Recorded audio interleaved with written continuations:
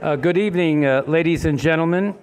I'm Ed Juregin, the director of the Baker Institute here at Rice University, and I want to warmly welcome you to this special event. A great outpouring of interest, as we can see from the audience. The Vietnam War, 50 years on. I would like to recognize the outstanding work of the Baker Institute Roundtable Young Professionals who have put together this unique program highlighting the strong connections between the Institute and the Rice Veterans and Business Association at the Jones Graduate School of Business. It has truly been a privilege to watch the influx of military veterans on Rice's campus take an interest in the work of our Baker Institute.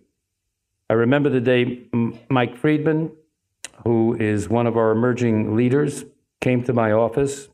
He's a Green Beret, and said he had an offer I couldn't refuse. Since I still value my life, I said, "What do you want?" He and his, I've actually just said yes to everything else he's asked me for. He and his colleagues have brought real new energy and determination and succeeded in growing the Institute's young professional membership group from around 50 members 2 years ago, and we were really struggling to get young members to join, to over 300 active members today. So I really thank you all for that.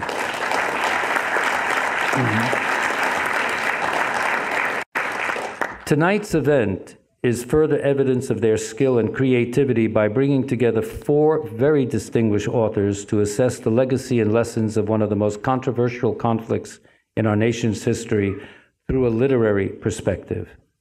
I look forward, as we all do, to a most interesting discussion.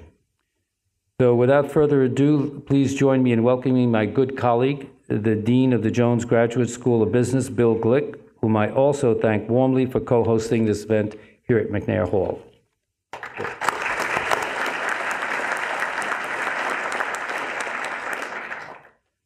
Thank you, Ambassador Juregin, and welcome to everybody here to the Jones Graduate School of Business. As the Dean of the Jones School, it's been my honor to have you join us for this joint event with the Baker Institute. And I'd like to start by thanking our generous sponsors who made this event possible: Chevron, Nextop, Shell, Phillips 66, the Jones partners, ConocoPhillips, and Spectra Energy. So thank you very much for your support. The Jones School has been very proud to support the veterans community, and part of that's been spurred on by the formation of the Veterans and Business Association in as recently as 2011. And together with the Jones School, we set a goal of becoming the most veteran-friendly MBA program. And I feel that we've made tremendous progress. With the generous support of donors through the Military Scholars Program and the active engagement of the Houston employers and the broader veterans community, we've welcomed a lot of veterans to our program and now have more. We're very fortunate to have more veterans in the program than we ever anticipated. So that's been a wonderful addition. But more importantly for us is that we've been able to see that once the veterans got here, they made a difference. Surprise. The veterans have made a tremendous, taken on tremendous leadership roles within the student body, but they've also then gone on to be highly valued graduates. They enrich Rice, they enrich Houston, and the broader community. So we're very grateful to have them, and thank you to everybody who's supporting the veterans here at Rice. Thank you.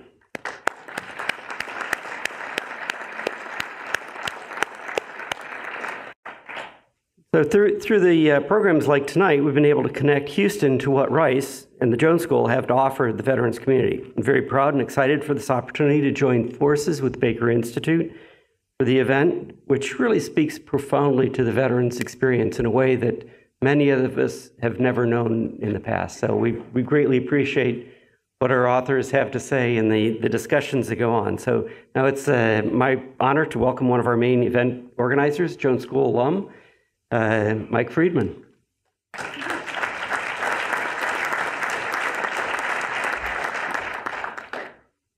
I'll be quick. This is the last speech of the evening. Thank you all for coming. The idea for this event came from the Rice Veterans and Business Association and the Baker Institute's Associate Roundtable. It was in part driven by the huge influx of veteran students at Rice, at both the Jones School and veteran members of the Baker Institute from the recent wars of the post 9/11 era. So it is that we thought it would be a neat, non-sentimental, sort of non-cheesy way of honoring the Vietnam veterans for their service as the war turned 50, while also exploring the human cost of foreign policy and what it's like to go to war as a soldier. And this is why we decided to invite 4 literary fiction writers rather than 4 politicians or 4 historians to help us better connect to the experience of being an infantryman or in the special forces as these guys did, and the legacy that has on the individual who experiences it. And what a group of writers we have this historic evening, the 4 of which have shockingly never appeared on the same stage together until tonight.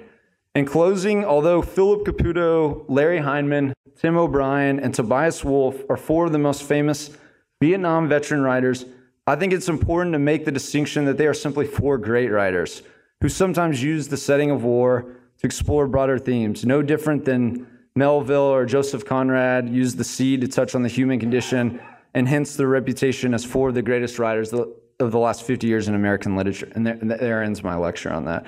But so moderating our panel tonight will be Josh Brewer, who after attending the Naval Academy studied at Oxford University for 2 years before serving out in the fleet as a military intelligence officer. He then worked as an investment banker in New York City for Goldman Sachs for almost a decade before founding his own company, FlexGen Power Systems, in which he serves as the CEO. Ladies and gentlemen, help me give a warm Rice-style welcome to Josh Brewer and 4 of the greatest living writers in America, Philip Caputo, Larry Hindman, Tim O'Brien, and Tobias Wolff.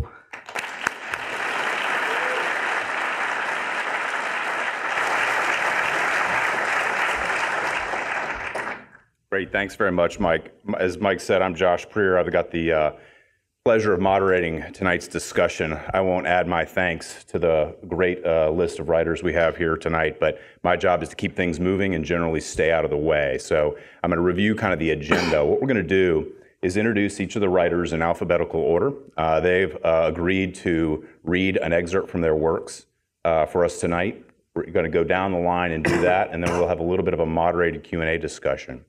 There are ushers throughout the room, and maybe ushers could stick a paw up in the air here and identify yourselves, who have note cards. So if you have questions that you would like to pose to any of the authors, please flag them down, write them down, and hand them back to the ushers, and we'll take those at the end. And hopefully we'll leave enough time for a few of those so we can maximize audience interaction.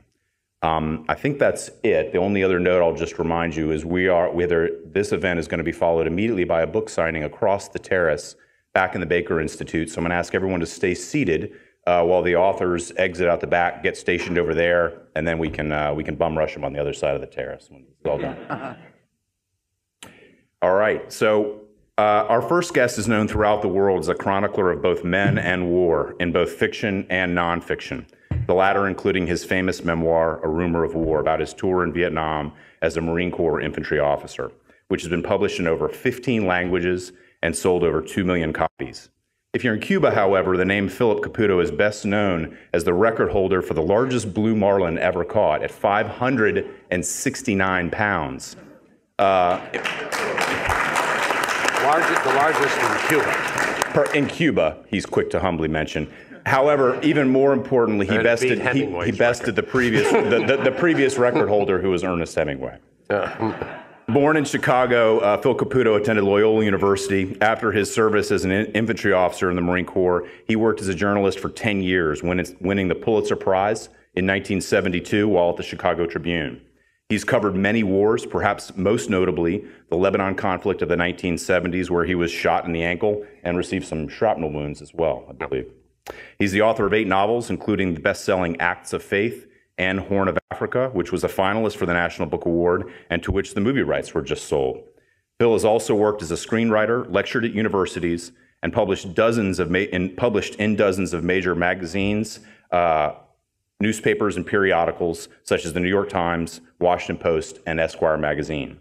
Recently, his nonfiction account of traveling around the Americas, The Longest Road, was a New York Times bestseller. And like any Marine, even though now in his 70s, he's still known to get in the boxing ring. Ladies and gentlemen, please help me welcome Philip Caputo.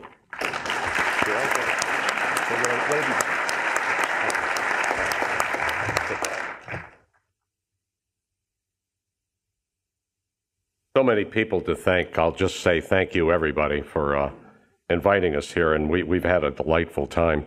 As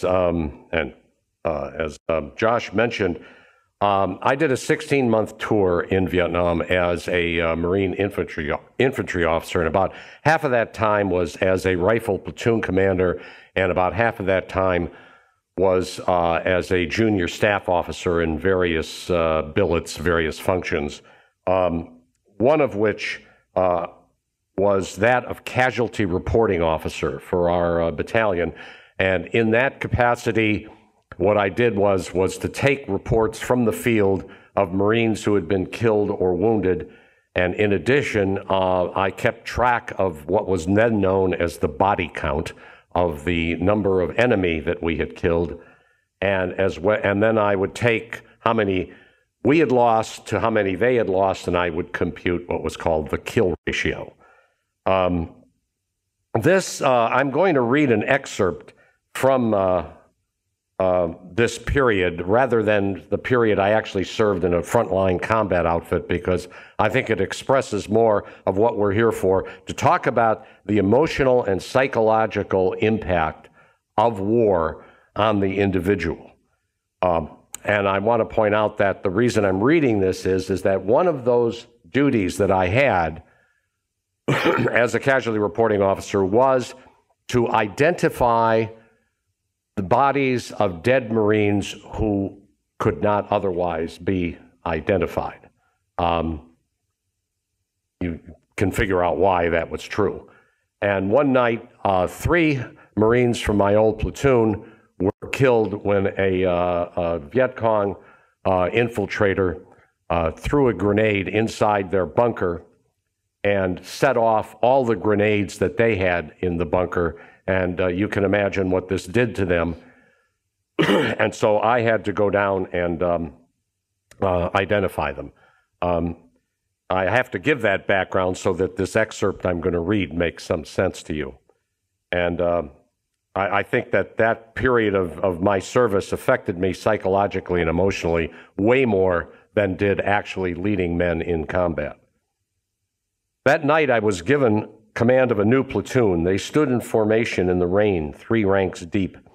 I stood front and center facing them. Devlin, Lockhart, and Bryce were in the first rank, Bryce standing on his one good leg, next to him the faceless Devlin, and then Lockhart with his bruised eye socks bulging.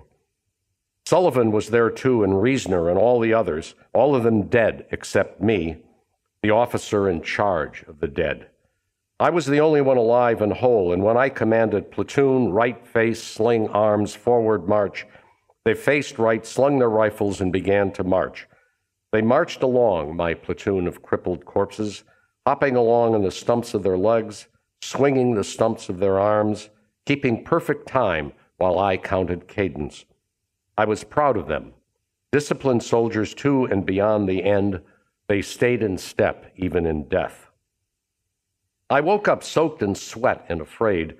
I wasn't sure if I had been dreaming. It had seemed so real. Even when I realized that it had only been a dream, the fear remained. It was the same fear I had felt after Sullivan's death. A mortar tube fired in the distance. I started counting, 1001, 1002, 1003. Usually it took 20 seconds for a mortar shell to reach its target. But nothing happened. The shell exploded away off somewhere. It was one of our own mortars. Relieved, I smoked a cigarette, cupping it with my hands so the burning tip would not show through the cracks in the tent. Then, still afraid, I fell into an uneasy sleep. In the morning, the sun was hovering just over the line of palms beyond Highway 1. And farmers were out working in the fields near the howitzer batteries across the dirt road. Waking with the sight of those marching corpses still in my mind like an afterimage, I swung off my cot. I saw the new sun and the farmers plowing in the green paddies by the now silent guns, but nothing my eyes saw could blur that persistent vision of dead men marching. Shaving at the improvised washstand outside the tent, I saw their faces in the mirror and reflected in my own face. I saw them when I put on my jacket, stiff and white with dried sweat, and when I urinated into one of the acrid-smelling piss tubes. and when I walked to the mess for breakfast, hopping over the drainage ditch where the mud from last night's rain was cracked and drying. All these familiar things, the tube with its stench, the feel of the salt-stiffened jacket against my back, the worn footpath leading over the ditch to the mess, told me I was back in the world of concrete realities where dead men do not rise. So why was the picture of Bryce, Devlin, Lockhart, and the others still so clear? And why did the dream still seem so real? And why, when there was no menace, was I still afraid? I went through the chow line and sat down across from Lieutenants Mora and Harrison. The yolks of the eggs in my tray looked like two yellow eyes set in a slimy white face. I mashed them with my fork and tried to eat. Mora and Harrison were talking about a regimental operation that was coming up in a couple of days. It was to be a combined ARVN Marine operation, aggressively codenamed Operation Blastout. I ate and listened to them and felt the mental bisection that comes from smoking the strong marijuana the bar girls in Vietnam called Buddha grass. Half of me was in the mess listening to two officers talking of practical military matters, of axes of advance and landing zones, and the other half was on the dream drill field where legless, armless, eyeless men marched to my commands. Up 2, 3, 4, your left, if you've got a left. And then they vanished, suddenly. I saw Morris and Harrison prefigured in death. I saw their living faces across from me and superimposed on those a vision of their faces as they would look in death. It was a kind of double exposure. I saw their living mouths moving in conversation and their dead mouths grinning the taut-drawn grins of corpses. Their living eyes I saw and their dead eyes still staring. Had it not been for the fear that I was going crazy, I would have found it an interesting experience. A trip such as no drug could possibly produce. Asleep and dreaming, I saw dead men living. Awake, I saw living men dead. The worst part of this job that I had was some months later when I had to identify the body and take the report of my best friend from Officers Basic School at Quantico, Virginia, an officer named Lieutenant Walt Levy. His death affected me very deeply and does to this day. Not too long ago, I was at a reunion in Washington, and I went to the wall, and I saw Walt's name there, and 40-some years after the event, I just started bawling like a child. I don't know why that is, but it nevertheless was true. And after I had taken that report, I had vaguely remembered a moment when he and I were at Quantico and we were in Washington and we were drinking and we were at a bar in D.C. and Georgetown, and we were, hustling girls and all that kind of Marine stuff. And in this memory, I saw Walt bending down to speak to me, but I couldn't remember what he said. And when I finally came around to writing this book, I wrote this eulogy for him, and it's not too long, and I'd like to read it to you. I still could not remember what he had said to me that night in Georgetown. It could not have been important, yet I wanted to remember. I want to remember now, to remember what you said, you, Walter Neville Levy, whose ghost haunts me still. No, it could not have been anything important or profound, but that doesn't matter. What matters is that you were alive then, and speaking, alive and speaking. And if I could remember what you said, I could make you speak again on this page and perhaps make you seem as alive to others as you still seem to me. So much was lost with you, so much talent and intelligence and decency. You were the first from our class of 1964 to die. There were others, but you were the first and more. You embodied the best that was in us. You were a part of us, and a part of us died with you, the small part that was still young, that had not yet grown cynical, grown bitter, grown old with death. Your courage was an example to us, and whatever the rights or wrongs of the war, nothing can diminish the rightness of what you tried to do. Yours was the greater love. You died for the man you tried to save, and you died pro patria. It was not altogether sweet and fitting, your death, but I'm sure you died believing it was pro patria. You were faithful, your country is not. As I write this 11 years after your death, the country for which you died wishes to forget the war in which you died. Its very name is a curse. There are no monuments to its heroes, no statues in small town squares and city parks, no plaques, nor public wreaths, nor memorials.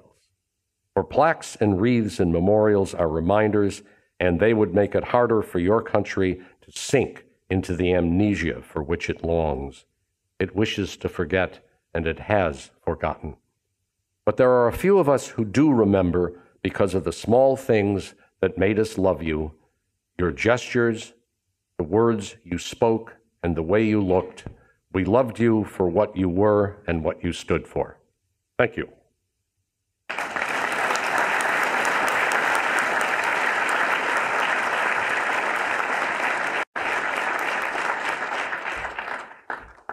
Thank you very much, Phil.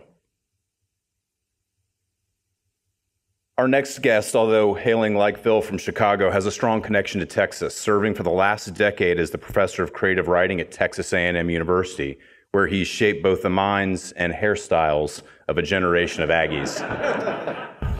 Yes, I'm talking about Larry Heineman, who exploded onto the American literary scene in 1987 when his novel Paco's Story about Vietnam beat out Nobel Prize laureate Toni Morrison's novel Beloved for the National Book Award.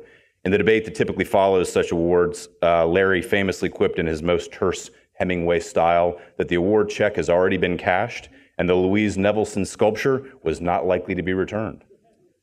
Both Paco's Story and his novel Close Quarters draw on his combat experiences while serving in the Army as an infantryman in Vietnam. He is also the author of the well-received Black Virgin Mountain and Cooler by the Lake. Larry's short stories and nonfiction have appeared in publications including the Atlantic Monthly and Harper's, and he's the recipient of fellowships and grants from the Guggenheim Foundation, the National Endowment for the Arts, and a Fulbright Scholarship to return to Vietnam, where he's become friends with many Vietnamese veterans and Vietnamese writers of that conflict. Ladies and gentlemen, please welcome the legendary Larry Heineman.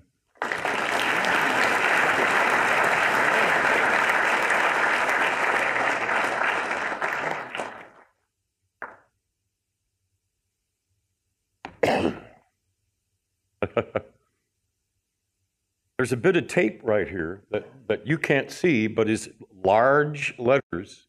It says, please speak directly into the mic.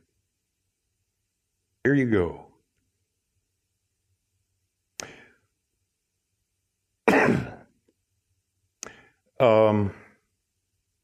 Maybe the only thing that you need to know about me as a writer. I was a draftee. Being in the Army was the last thing on my mind. If you don't mind the language, I'll put it this way. I was pissed off to be drafted, pissed off to be in the Army. I was pissed off the day I went overseas, and I was really pissed off when I got home. I was so pissed off that I didn't know who to be pissed off at, so I was pissed off at everybody. The second thing you need to know, heavens to bed. Can I have that thing of water? Waiting to read all day is really dry work.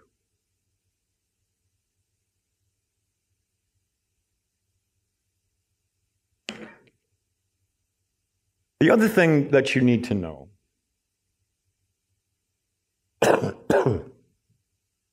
is that it is a remarkable irony that I became a writer. It's a remarkable irony of the war. If it hadn't been for the war, for my war year, I'd be driving a bus like my old man. This irony is something that I share with a number of other Vietnam veterans who came home and wrote about that, writers and poets and scholars and teachers.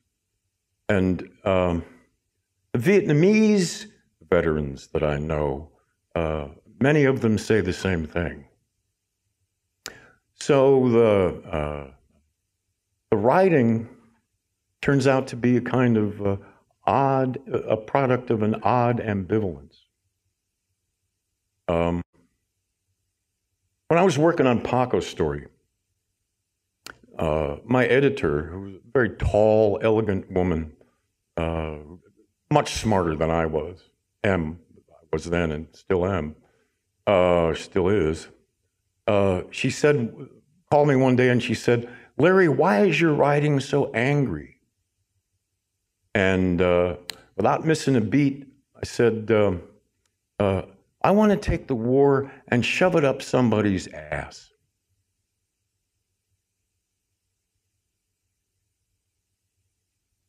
Leave it at that.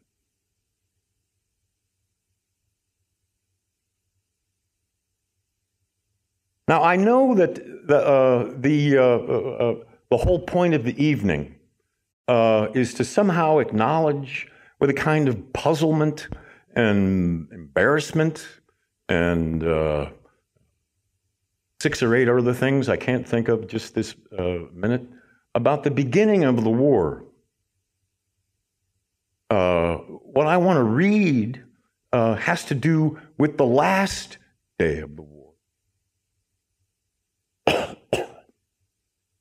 And it goes something like this.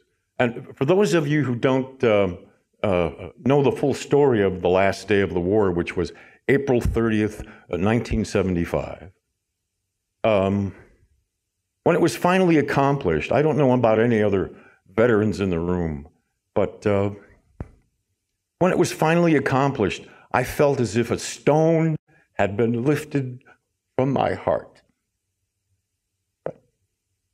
And it goes like this. It's a platoon of 3 tanks that sort of blow their way onto the compound of the presidential palace.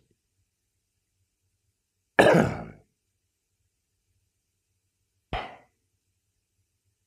tanks skid to a halt within an ace of the porch steps and the overhanging eaves. The drivers slam the gear shifts into park and stand up in their hatches, laughing, laughing, laughing. This is fucking sweet, brother. Welcome to fucking Saigon. Where's the fucking rice wine? One of the tankers, the platoon commander, a lieutenant, pops out of his hatch, excited, giddy. He wants to dance. Slaps a tightly folded flag under his arms and whips out a pistol.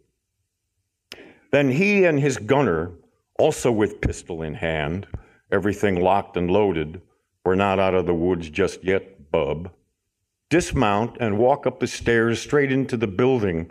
Let's put an end to this bullshit. How odd it seems to be on foot. Inside, General Duong Vong Big Ming, only lately president, walks at the head of a skittish entourage of rear-rank government ministers and back-office flunkies toward the 2 North Vietnamese tankers moved by sheer human curiosity and accompanied by bowel-shrinking dread. Ming's only purpose just that moment is to end the killing once and for all with the formal capitulation of the government. For 20 years, the best our money could buy.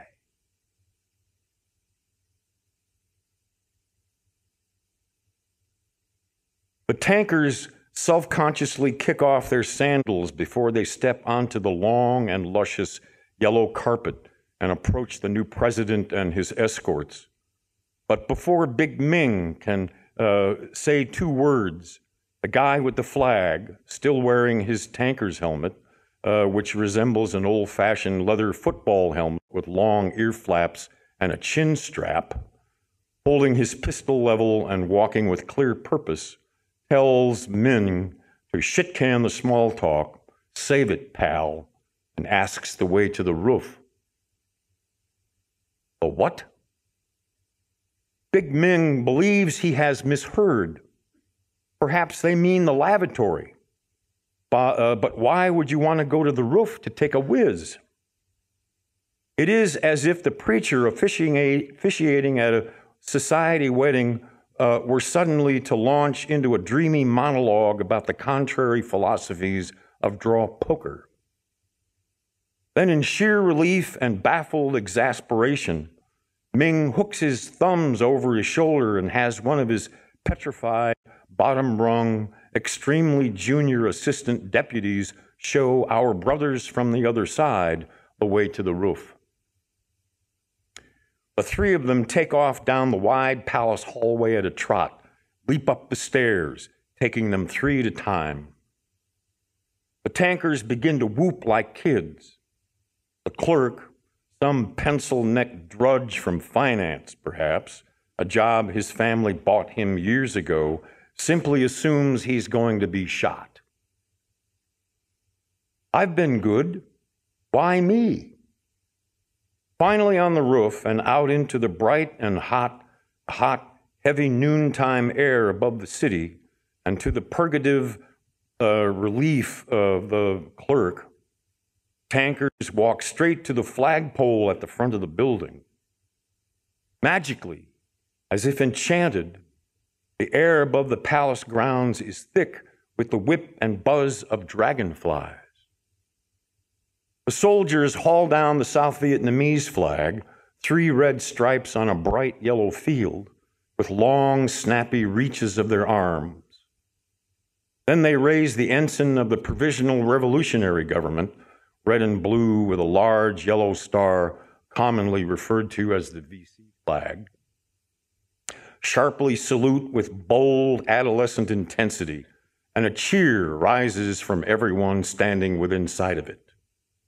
It is 12:15 p.m., April 30, 1975.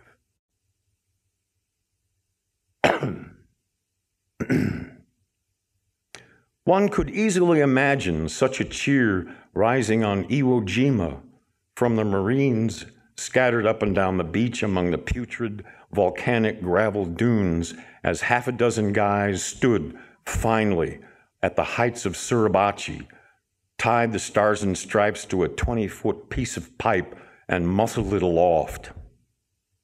Or the rip-roaring hurrah that rolled along the Carolina roadsides when one of General Sherman's supernumerary orderlies pounded hell for leather from one regimental headquarters to the next, shouting at the top of his lungs that Bobby Lee had finally surrendered at Appomattox, and one war-weary old lifer shouted back, "Well, great God damn, you're the son of a bitch we've been looking for all these 4 years." Or the positive whoop-ha of extraordinary, deeply satisfying anger that rose from Sitting Bull's thousands as they rode down and killed every last one of General Custer's 7th Cavalry, which, years later, Cheyenne Chief Two Moon said took about as much time as a hungry man to eat his dinner. That's a quote. And one more thing.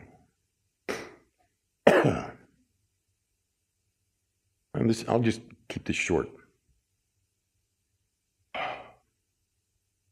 Ever since the end of the war, there's been this odd mythology that simply will not die, that we could have won the war if only we had done this or that or this other thing. Where did this bizarre notion come from? To say that we could have won the war is the same as saying we didn't fill our hearts with enough hate.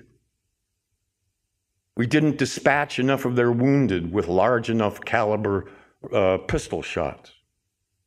Didn't drop enough of them out of helicopters at 1,000 feet. didn't burn enough villages, didn't butt fuck enough of their women, didn't bomb them far enough back into the Stone Age. Thanks.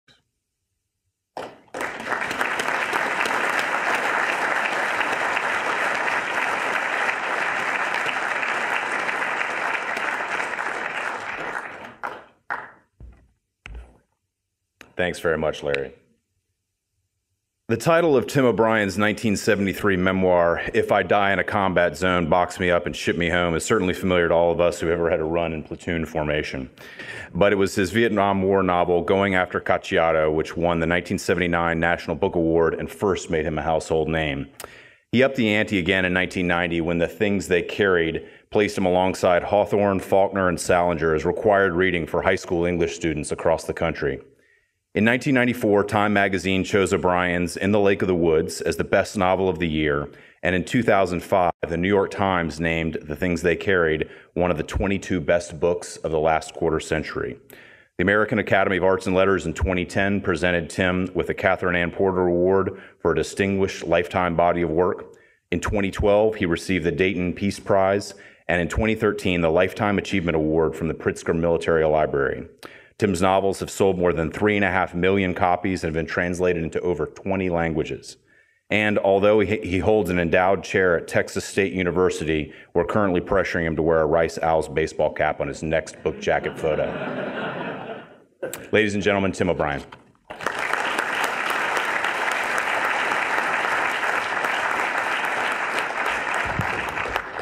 Oh, what a great honor to be here tonight.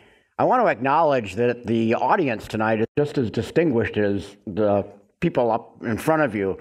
Carl Marlantes, Bill Broyles, Ben Fountain are here, three incredibly distinguished American writers that we ought to... And then there are all those veterans among us who I think all of us have come to like, if not love, in our short stay here. Smart people, serious people, committed people, and fun to be with people. When she was 9, my daughter, Kathleen, asked if I'd ever killed anyone. She knew about the war. She knew I'd been a soldier. You keep writing these war stories, she said, so I guess you must have killed someone. It was a hard moment, but I did what I thought was right, which was to say, of course not, and then to take her on my lap and just hold her for a while. Someday, I hope, she'll ask again, but here I want to pretend she's a grown-up. I want to tell her exactly what happened, or what I remember happening, and then I want to say to her that as a little girl, she was absolutely right. This is why I keep telling war stories. He was a short, slender young man of about 20. I was afraid of him, afraid of something. And as he passed me on the trail, I threw a grenade that landed at his feet and killed him. Or to go back. Shortly after midnight, we moved into the ambush site outside a little village called Mike. The whole platoon was there, maybe 30 of us, spread out in the dense brush along the trail. And for 5 hours, nothing at all happened.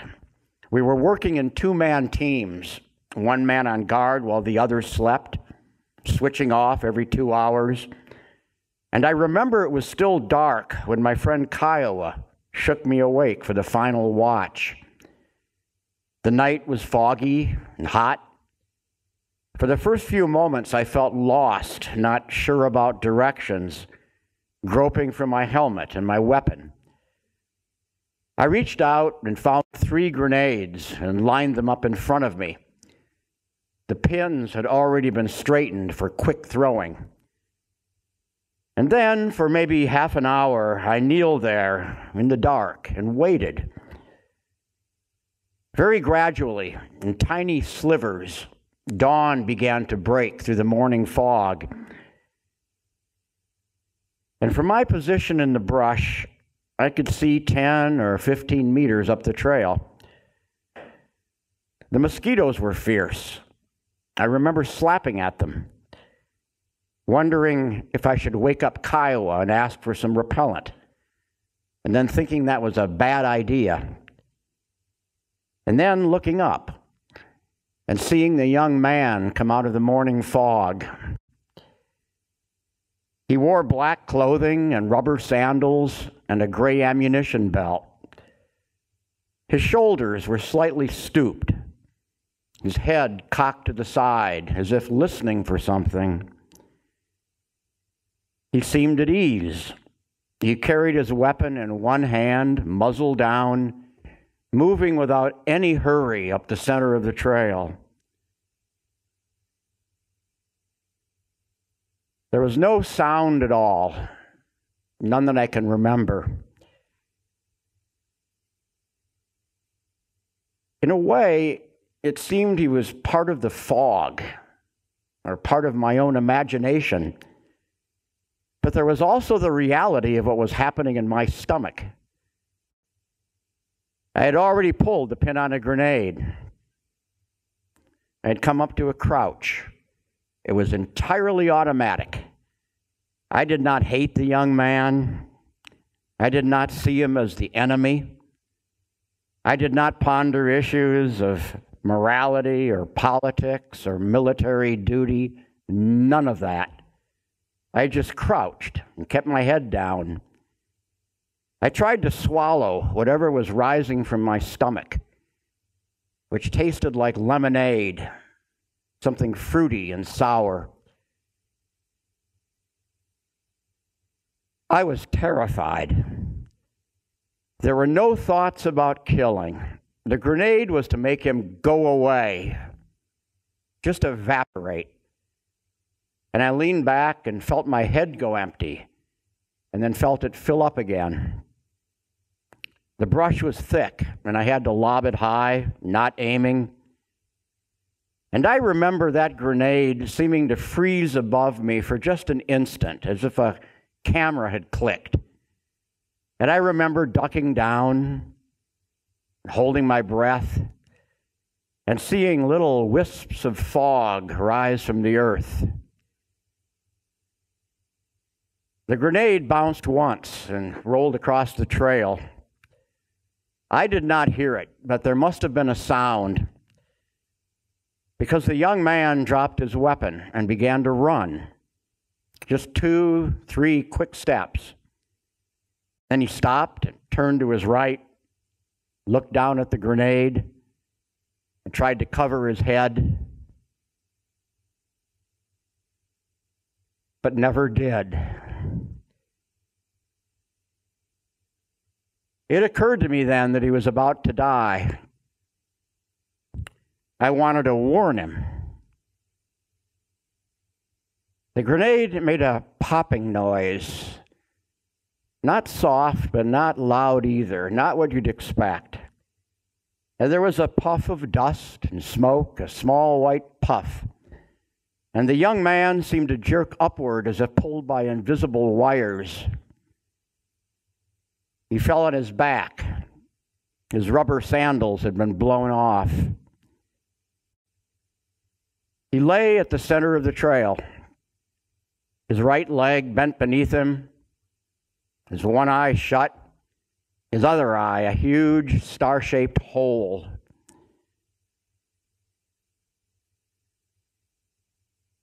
For me, it was not a matter of live or die. I was in no danger. Almost certainly, the young man would have passed me by that day.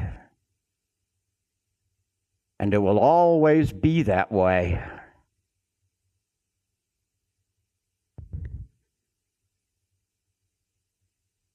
Later, I remember Kiowa trying to tell me that the man would have died anyway. He told me it was a good kill. He told me I was a soldier, this was a war, and that I should shape up and stop staring.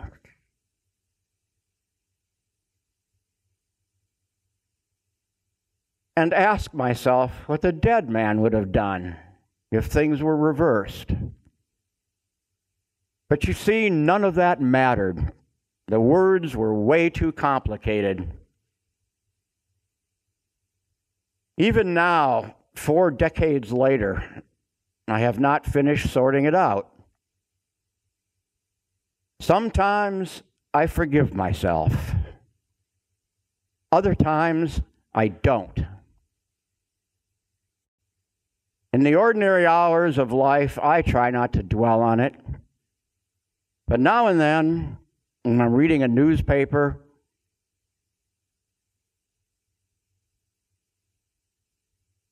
or just sitting alone in a room, I'll look up and I'll see the young man step out of the morning fog. I'll watch him walk toward me, his shoulders slightly stooped, his head cocked to the side, and he'll pass within a few yards of me and suddenly smile at some secret thought, and then continue up the trail to where it bends back into the morning fog. Thank you.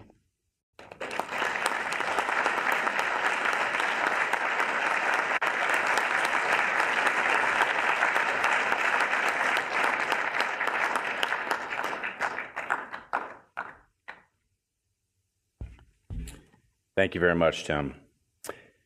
And last but not least, in 1993, the producers of the film This Boy's Life had a problem.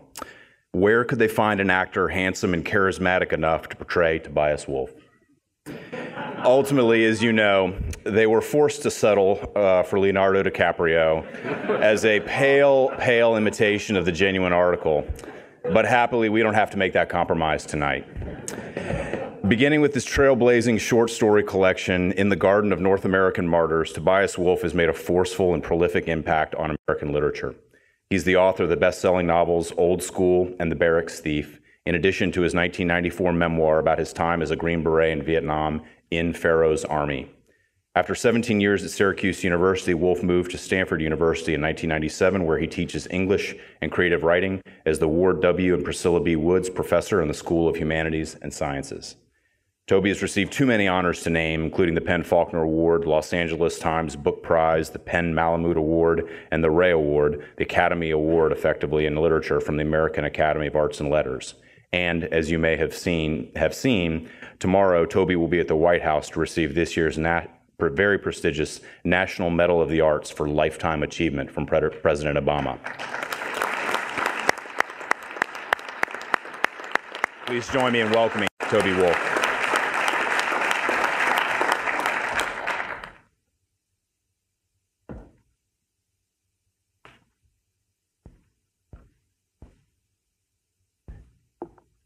Thank you so much. I want to say, as others have said, what an extraordinary time this has been. Not only to swap lives with these people, but to meet the veteran students that Rice has so brilliantly drawn to itself. You're an object of envy for someone who teaches at Stanford. We're trying to do something of what you're doing here to take advantage of this incredible pool of talent and experience and conviction that you've been smart enough I'm not nostalgic at all for my days in uniform, but the one thing that kind of gave me a twinge of that was to be in the company of these people and to share that sense of dark absurdity, which is a special kind of gift of those who have been where they've been and done what they've done. I'm going to read a short section from a memoir called In Pharaoh's Army. And the context for this is I was an advisor to a Vietnamese unit in the Delta. And one day, we were in an operation, and one of the units was, of the Vietnamese units was very badly chewed up and ambushed. And I happened to be, along with another lieutenant, American lieutenant in the Vietnamese headquarters when the call for help came in. They needed an American to go out and to help direct medevacs and air support to try to get these Vietnamese troops out of the fix they were in. The American colonel, who was head of the advisors, happened to be standing next to a guy I didn't know very well, Keith Young, had his hand on his shoulder while this was going on, and there he was, and he turned to him and said, well, Keith, what do you think? As if it were a real question. And so Keith suits up and goes out, and he was killed later that day. So, of course, one thinks about this afterwards, and I was very well aware that had I been standing next to the colonel at that time, it would have been me that his fatherly hand had been resting on, and me to whom he put that question, what do you think? I once confessed, so you sometimes get this idea that people like Keith and others had somehow pecked up my cards and stood in the place where I was meant to stand. I once confessed this dreary notion to someone who, meaning well, told me it was caveman talk. I know, I said, but still. In a place and time where the most consequential things happen by chance or from unfathomable causes, you don't look to reason for help. You consort with mysteries. You encourage yourself with charms, omens, rites of propitiation. Without your knowledge or permission, the bottom line caveman belief in blood sacrifice, one life buying another, begins to steal into your bones. How could it not? All around you, people are killed. Soldiers on both sides, farmers, teachers, mothers, fathers, schoolgirls, nurses, your friends, but not you. They have been killed instead of you. This observation is unavoidable. So, in time, is the corollary implicit in the word instead, in place of. They have been killed in place of you, in your place. You don't think it out, not at the time, not in those terms, but you can't help but feel it and go on feeling it. It's the close call you have to keep escaping from, the unending doubt that you have a right to your own life. I didn't really know Keith Young. We saw each other in Mito now and then, exchanged a few words, but we didn't take it any farther than that. He was quiet, careful. He struck me, I have to admit, as a company man. And it was pretty clear that I'd made no better impression on him. We never spent any time together until by chance we ran into each other while boarding the Kowloon ferry in Hong Kong. I'd been on R&R for 4 or 5 days already, and Keith had just arrived. He was on his way to a tailor he'd heard about and invited me to join him. This tailor was incredible, he said. For $30, he could copy any suit. All you had to do was show him a picture of it.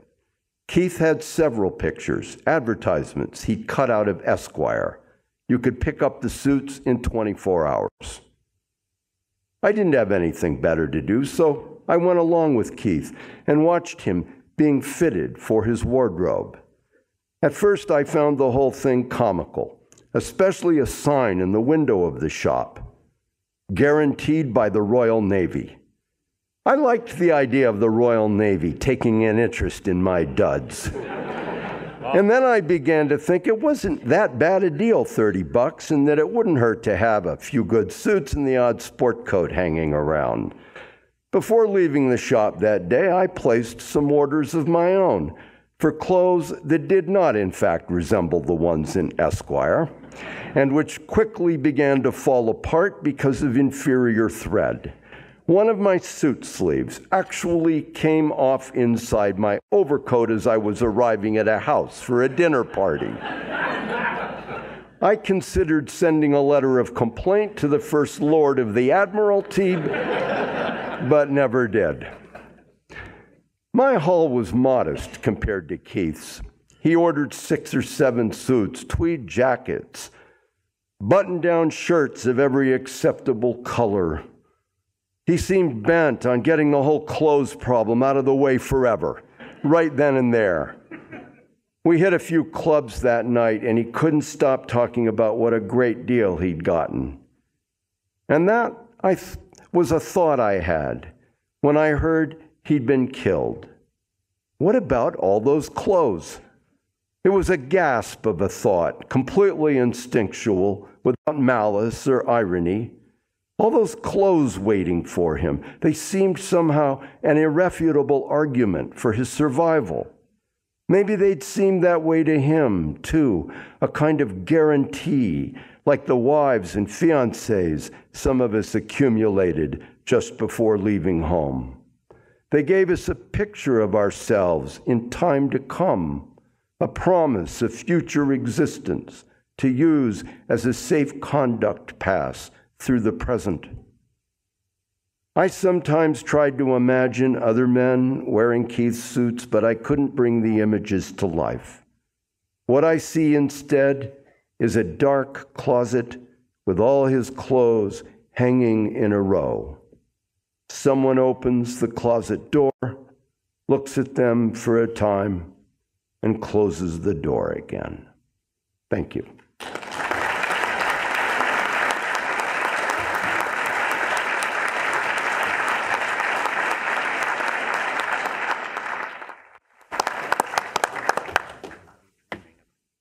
Terrific. Thank you very much, all of you, for those very inspiring readings.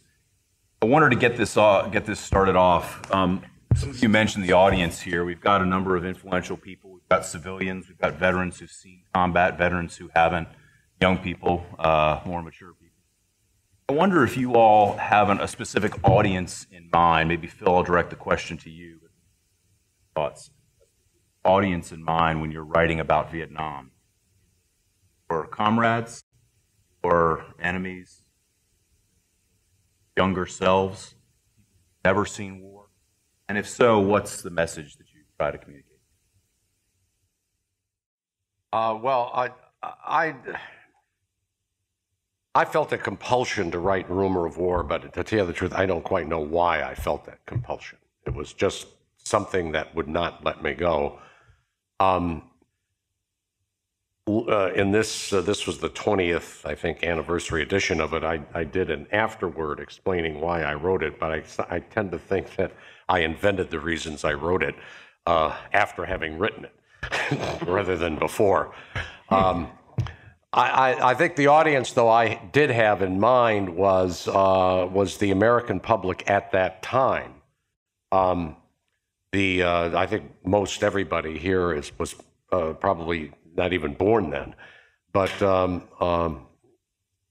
the country was very, very bitterly divided. Everybody had an opinion about the war. There had been books written about it that tended to be either polemical or were these kind of journalistic accounts. And what I wanted to do was get across the emotional and psychological truth of the war by getting across its physical truth. In other words, what I tried to do was I tried to create what we would today call a virtual tour of duty for anybody who picked up the book and read it. So they could feel the heat, the monsoon rains banging down on your head, the mosquito bites, the elephant grass slashing your face, all of these concrete realities, so that when somebody finished the book, they would say to themselves, now what do I think? Now what's my opinion? And the book does, I can't go into it now, it's going to take too long, but it concludes with a kind of moral lesson, so to speak, is that I discovered within myself a capacity for darkness and violence that I never knew was in me. And I realized as I was writing the book that that side of me came out as partly as a result of all these experiences that I've just been describing, the actual physical experiences. And I wanted someone also to read the book and then make their own moral judgment. And not only say about what do I think, but if I had been in those circumstances, how would I have behaved? Would I have done the noble and right thing, or would I have done something else? And that was the audience I had in mind, but no specific demographic or anything. Bring up the concept of truth, I think is a very interesting one, about the kind of the role. Sorry. Bill mentioned truth, and Tim certainly writes famously about the purpose of a war story and the role of truth. Maybe I can ask you to comment on truth and really the role it has to play in telling a war story. Well, I'm the last guy. I'm a novelist. My job is to lie for a living. So I'm not sure that I'm the person to be asking about this. I don't know quite how to address it. I mean, truth is this elusive and fluid, ever-changing. I mean, think of your own lives. Do you believe the same things now about the Easter Bunny that you used to? I hope not, but I doubt it very much. That our personalities change, truths change, even about ourselves, much less our sense of truths about the rest of the world. Ask Copernicus, Galileo. I mean, go through and then ask Einstein after those two, and the truths in the physical world have changed, or what we think of as truth, and I'm sure they'll change in the future. In a war, truth seems to me especially elusive. I, like Phil just said, discovered things about myself that I thought were not only unknown, but impossible. I could not behave the way I found myself behaving, partly out of frustration, partly out of terror, partly out of love for my fellow soldiers, doing things in the name of love that were pretty sinful and evil things. And so I come home from a war finding myself confused about the truth about even who this human being is. And the things they carried is essentially an effort to grapple with this elusive, slick sumo wrestler monster we call truth. It's always sliding away from us. Wars are always, I think, billed to us as they're sold to us as pending catastrophes. If we don't go kill people, horrible things will ensue. They may loss of freedom, loss of democratic, whatever it might be. I'm wearing tonight a shirt that my wife bought for me in Austin, Texas, at a J.C. Penney off of I-35 in South Park Meadows, near Onion Creek in Austin.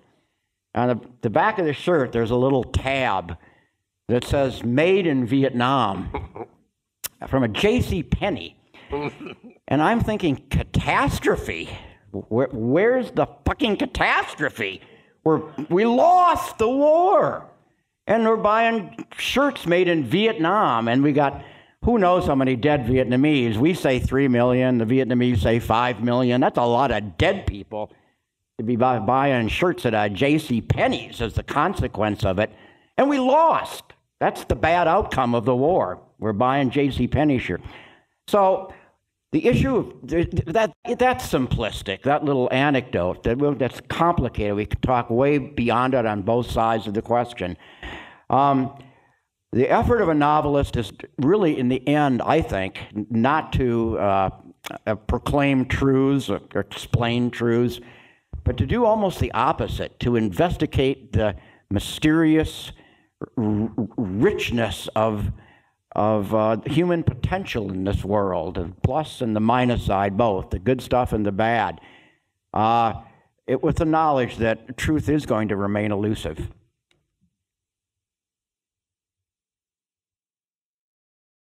Toby, do you think there is glory, honor in war? Not a reason to do it, but yeah, I mean, in the very ways that Tim described, the kind of loyalty and courage on behalf of others that can be called up in a situation of war. Yes, but it is.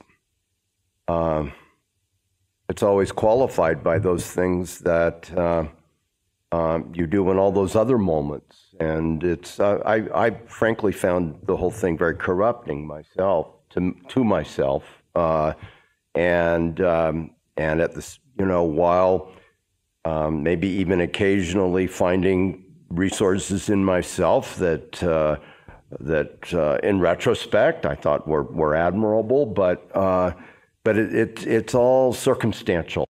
It really is, and Hemingway has that wonderful passage about, he can't stand these words like honor and glory, that all that matters to him were the names of the places where men were killed, the names of the villages that were destroyed.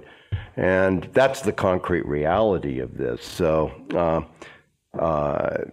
yes, I mean, people rise to extraordinary occasions in their own nature that they might not even have suspected, but also in ways they will surprise themselves in ways that they will think about with shame the rest of their lives as well. So glory and honor and all that sort of thing are what you have to try to attain when you are in that situation. That is, but it's sure not a reason to go to war.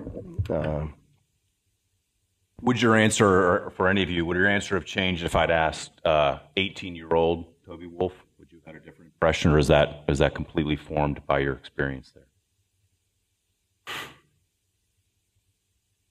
Oh, I was pretty naive when I was 18. I mean, again, there's a context for everything, and the social context of my growing up in a largely working class atmosphere was that all the men that I knew when I was growing up had served in World War II, and a great many had also served in Korea.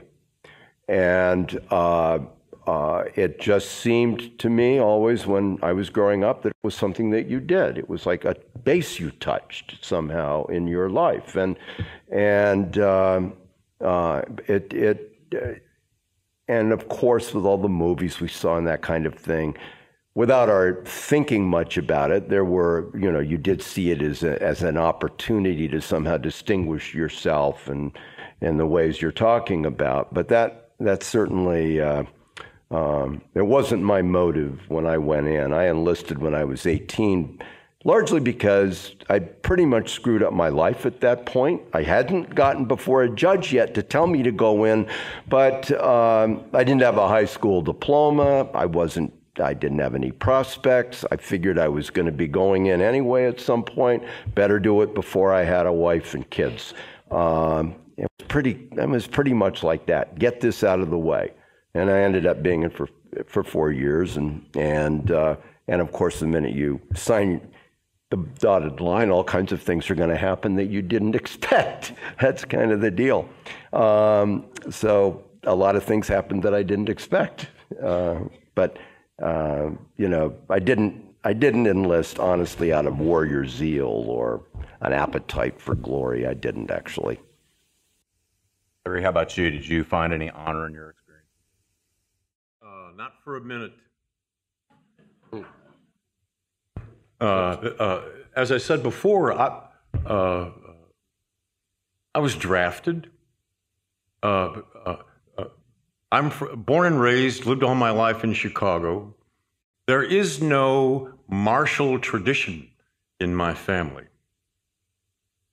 My father was 4F and felt ashamed of that And by the time I finished high school and went to college for the deferment,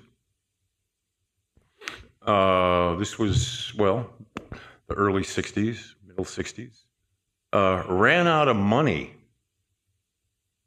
5 months later, myself and my younger brother, who was 2.5 years younger than I, got our draft notices in the same mail,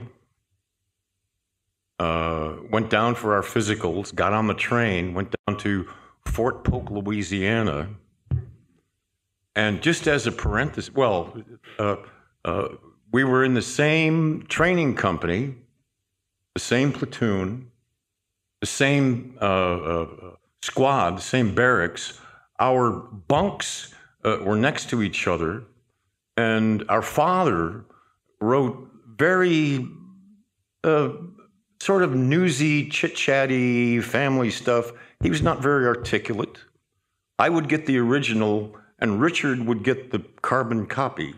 The younger brother. Richard was brother number 3, so he always was getting the carbon. I was 23. I wasn't 18.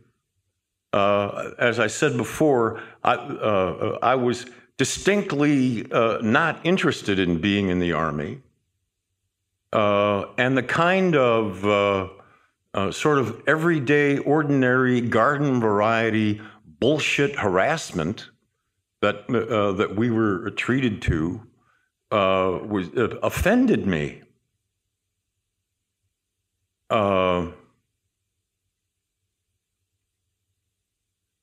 I've always thought, then and all since, that as a general thing, I never encountered so many stupid people in my life. There was a guy, I can say his name now because he's probably dead, and actually this evening I really don't care if he's going to sue me or not, because he's going to have to stand up in court and say, yes, I am that person. Drill Sergeant Scovey, S-C-O-V-E-Y, was maybe the dumbest person I have ever met. Now, Richard and I we're brothers. I'm half a head taller than he is, but well, let me preface it by saying that it was not uncommon for twins to be drafted, identical twins. And they would go through basic training. And because of the Sullivan Rule, which is a holdover from World War II, the brothers would be separated. I went to Fort Knox, and Richard went to Fort Sill for the artillery, and actually wound up on a cruising missile crew in Hamburg. Well, that's a story for another time. But Scovey, we had the green shirts and the white name tags, and we stood next to each other in formation. And Scovey had the Yogi Bear hat, the campaign hat, which now that I look back on it, was maybe the most handsome piece of uniform I'd ever seen. I wished I would have had one. They're really cool hats.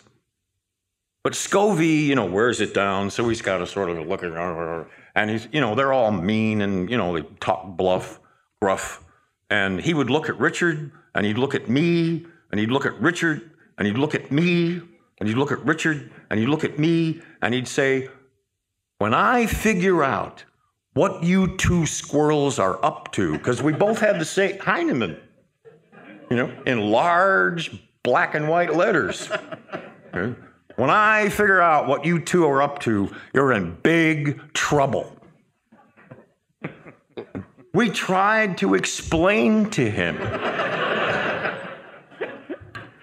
We're brothers, yes, but we are not twins. And Scovey absolutely refused to believe it. I was in awe of his stupidity. And all these years later, still in awe. Larry, I've got to ask a question. This is a good one for the audience. Given that, and I may be able to predict your answer, would you do it again? Absolutely not. How about the rest of you? I mean, it's been a formative experience in your lives, correct? Would you do it again, or is it an experience you would rather back and not have had? You're asking me? Yeah. Yeah. Yeah, no, I would. Would? Yeah.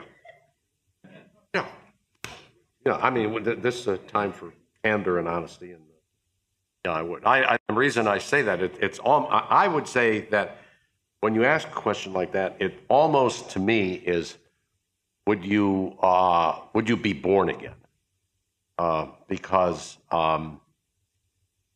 my experience of those 3 years is that who I had been before that was pretty much demolished, and who I then became and am now was born in the war and as a result of the war. So in a lot of ways, I say that I would whoever I am now, I owe to that experience. And to tell you the truth, in a lot of ways, because my own personal philosophy is that it is better to know your devils and know you have demons within you than to pretend they don't exist or to ignore them. And I would not have learned that. And I with my own personal outlook and the way I've written and the kind of stuff I've written, I think that that's a critical lesson. So, yes, I'd probably, I know I would do it all over again. Yeah. Well, I mean, I don't know. The better part of me would say, like Larry, no, I would never do it again. But it's so hypothetical that you can't do it. You can't say it again. For me to participate in the stuff that I participated in and witnessed both, it was evil. It was sinful. It was terrible stuff. It was killing people. And that's what I read, the piece I read about tonight. A young man of my age, and he probably wanted to be there no more than I did. Right. And he's dead. And dead forever. You can't wake him up. He'll always be dead. Like the other 5 million. 5 million people. And you asked, would you do it again? It's not me. Veterans are too often looked upon as victims. But we're participants. There are two different angles you take. And my best self would say, no, I wouldn't participate in it again. I think it was wrong. But there's always this proviso of what if?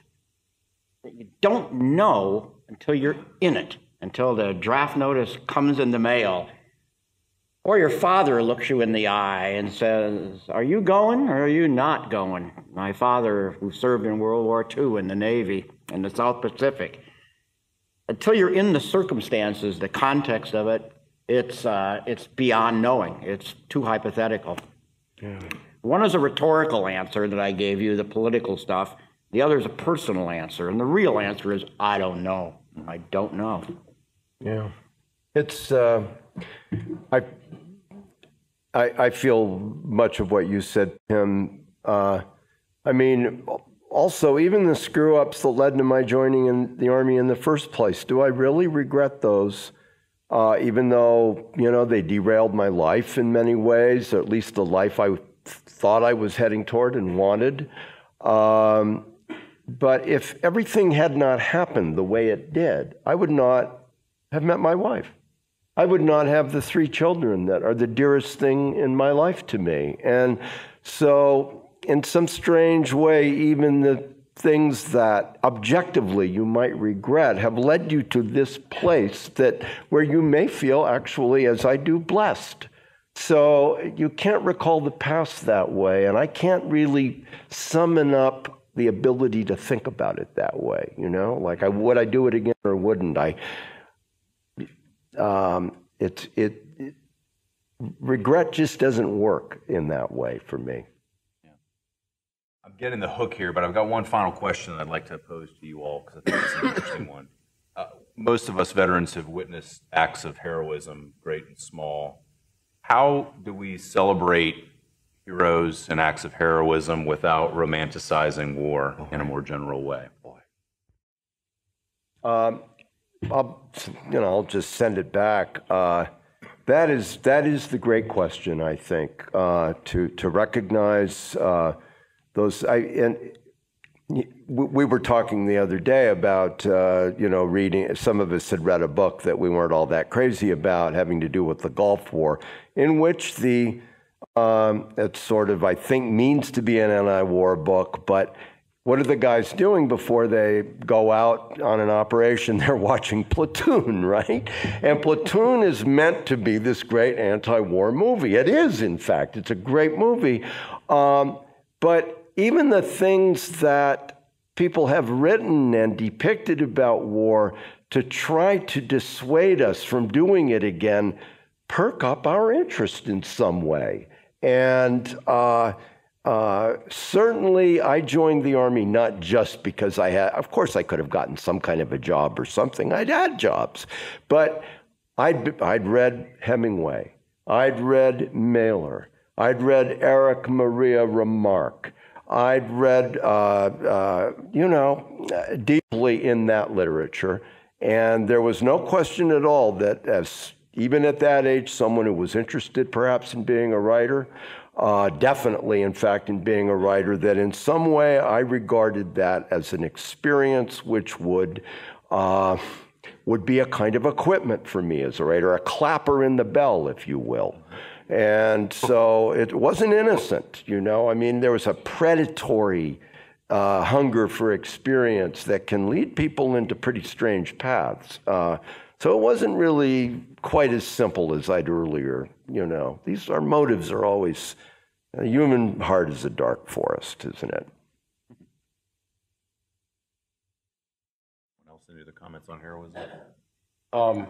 Well, I mean, how to recognize heroic acts without glorifying war is that what I think of is, I can't quote him directly, but I had a journalist friend named Tim Page, who was a famous war photographer. Yeah.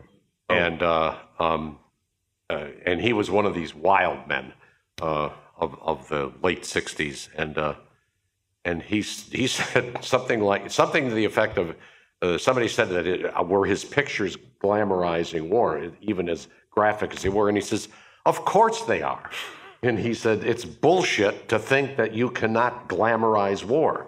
And I think that there is something in that whole experience that is inherently attractive in some dark, satanic way, and that you cannot take it out. You can't ignore it. I don't think that heroes should be recognized in such a way that they're told that isn't it great you wasted 25 people with your machine gun or something like that. Isn't that terrific? But the idea that if somehow, let's say you took people who had done heroic and valorous things and then hid them somewhere and there was a secret private medal ceremony in the closet of the East Room or something, I still think that war would nevertheless still be attractive, because I think there's something inherently attractive in it. And I think that to try to deny that is a mistake. Well, again, I apologize. We're now over time. The authors will be across the terrace, as a reminder, signing books. We're going to proceed immediately there out the back door here. If you guys will stay seated for just a minute and let us wander out the door. But before we do that, please join me in thanking them.